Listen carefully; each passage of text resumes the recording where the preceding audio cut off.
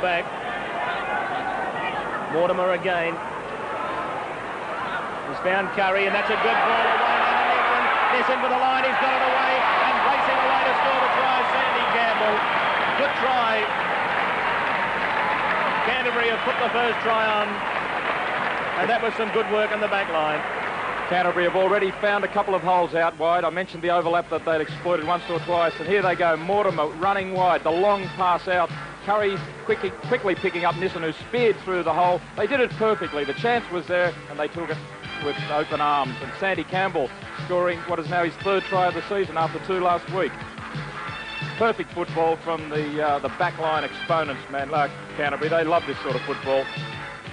Nissen bursting through the gap, and the desperate tackle there of Wilson couldn't quite get across, and leaving finally Campbell the open run to the line.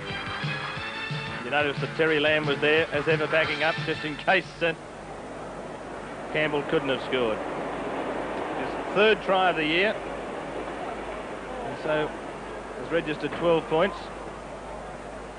Sandy Campbell, who brought them back from the dead really last week against the Gold Coast.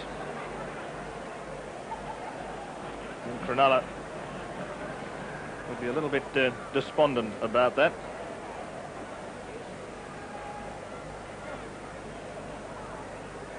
Terry Lamb.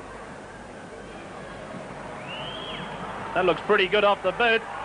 It's there.